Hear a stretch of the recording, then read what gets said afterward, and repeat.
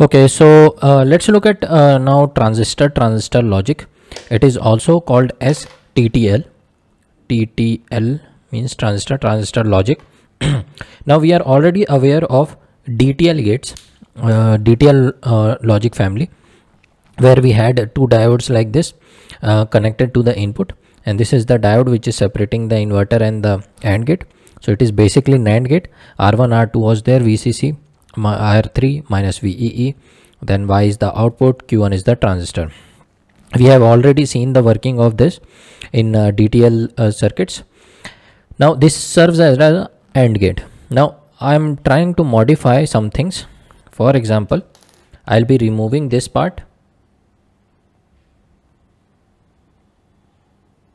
and I'm replacing this part of 3 diodes with this transistor, multi-emitter transistor. Multi-emitter means it has more than one emitter with the same base and collector. Okay, so R1 and R2 are same. You can see I've removed this part here and I've replaced this 3 diode combination of 3 diodes with this multi-emitter transistor.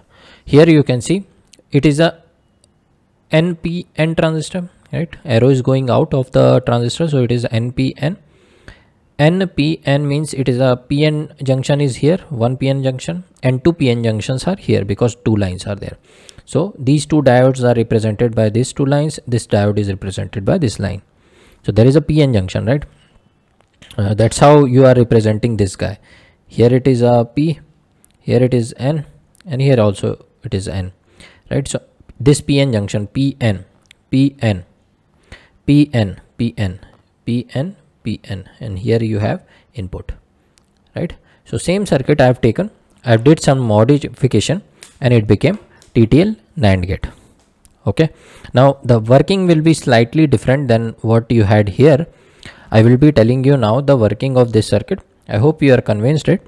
I have removed just this part. It is not required now here.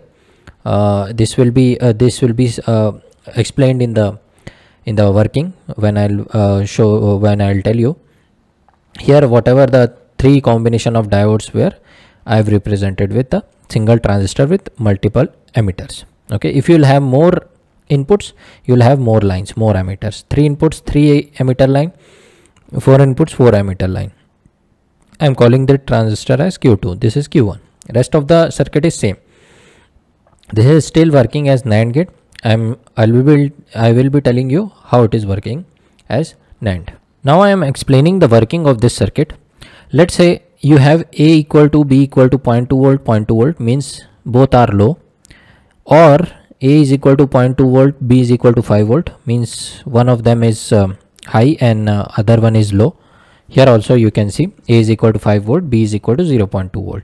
Low means I am applying 0.2 volt, high means I am applying 5 volt. Okay, if any of these 3 combination will be there, then what happens?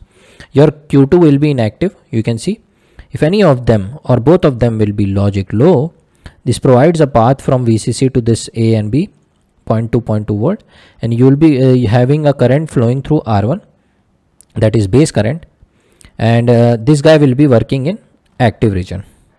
Okay, since you are having here current coming from the R1 branch, and here you have 0.7, here you have some 0.2 volt, so it is forward biased, right?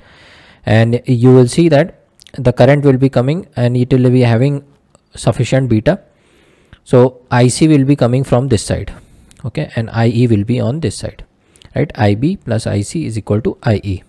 This will be working in normal mode or active region, you can say.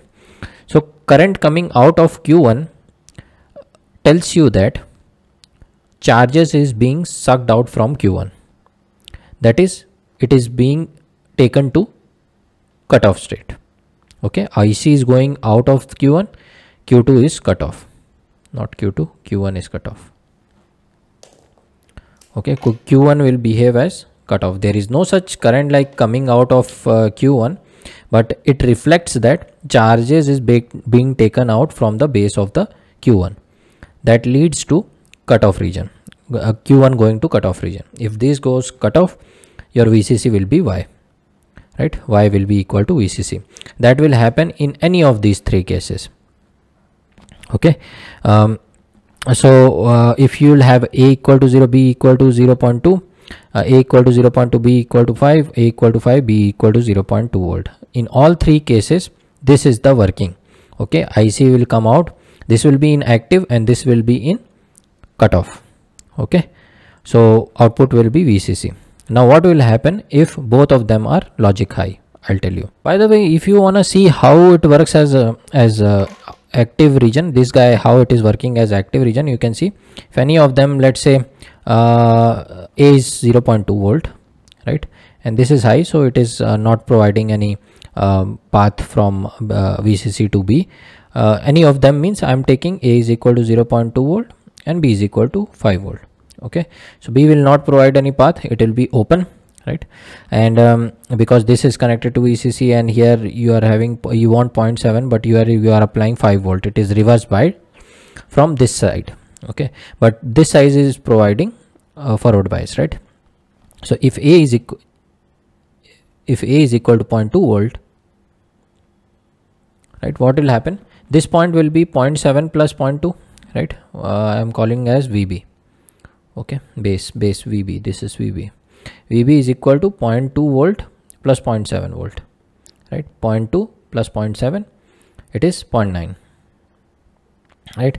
And here if you will see, this is forward biased, you got it, right? But here it should be reverse biased, that's when Q2 will be inactive, right? So here you can see this is 0.7, right? This is also 0.7. This is a PN junction, right? This is also a PN junction. And why I'm calling this point as 0.7 volt? Because PN junction at max can have 0.7 or 0.8 volt of cut-in voltage. So if it is a PN junction, it will be having 0.7 or 0.8 volt of cut-in voltage only. Okay, so I'm assuming that it is 0.7, it will be nearby. This however is VBE, this is proper 0.7 volt only. So I'm assuming 0.7 plus 0.7. So according to from this side, this point has to be 1.4, right? 0.7 plus 0.7, VB should be 1.4, that is 0.7 plus 0.7 volt, 0.7 from this, 0.7 from this. This should be more than 1.4 or 1.5. Then only this guy will be forward biased, right? Because total it has to switch on, right? So but what you are getting 0.9 volt from here, right? But you want 0.4, so 1.4, so you can see that this voltage is less than required 1.4 voltage, hence this is reverse bias and this is forward bias. That's how Q2 is in active. Okay, just an addition to explanation to how it is in working in active region.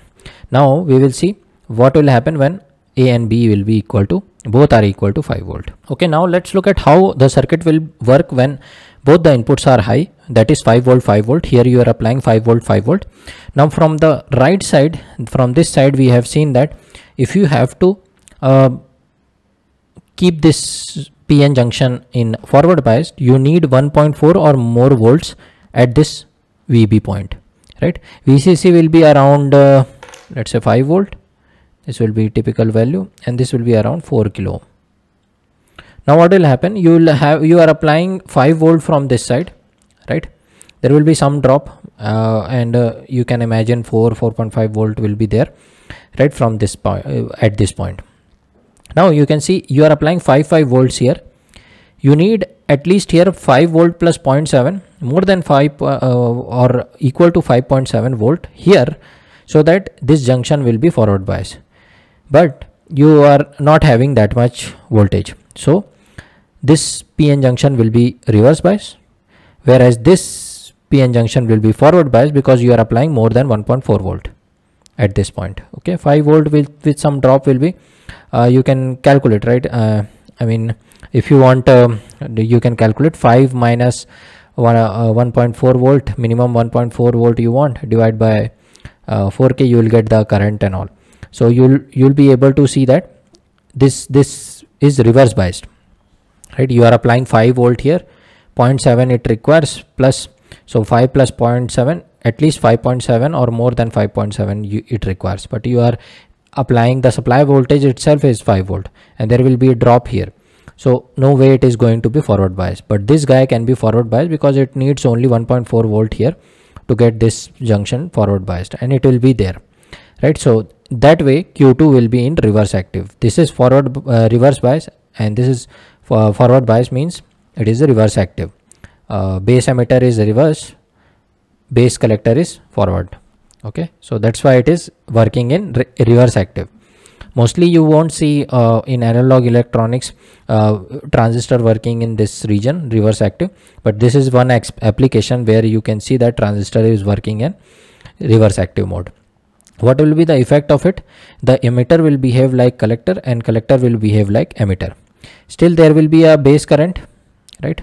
There will be a difference in voltage, and divide by R you will get the base current. Now what will happen? From here the collector current will come. Okay, this is behaving as a collector, but in reverse active mode usually you have beta equal to 0.01 around. Okay, beta very less. In active mode you have beta very high, but in reverse active you have beta very less. So it is IC divided by IB ratio is very less, means all the base current will be equal to the emitter current. This is behaving as emitter current, whereas collector current will be sort of negligible type. So the sum of it will not be affected much. It will be basically equal to base current only. So since the emitter current, this is behaving as emitter in reverse active, it is throwing current at Q1, and this current will be sufficient enough to drive this Q1 into saturation. And if this will be in saturation, your Y will be 0.2 volt, that is low. Okay, so that is how it is working. Again I am telling you, since you are applying 5 volts here, this junction becomes low because this point needs 5.7 volt to make this junction forward bias, but you are not having that. Okay, so this junction will be reverse bias, this will be forward bias because it needs only 1.4 volt here or more than 1.4 volt. So forward bias here, reverse bias here, so hence it is reverse active, means current coming from here and it is going there. Q1 is getting sufficient current, it is working as in saturation, and hence output becomes low, that is 0.2 volt. So for input 0 0 0 1 or 1 0 you are having output high, and for 1 1 input you are having output low. So it is behaving as NAND gate. Okay, so this is a TTL NAND gate, but it has some drawbacks or some shortcomings that we have to address, and some modification will be there. So modified TTL I'll make next, and with some reasons I will tell you, but this is what this was the basic one. Now there will be some modifications, and then we will get the proper TTL NAND gate circuit. Okay.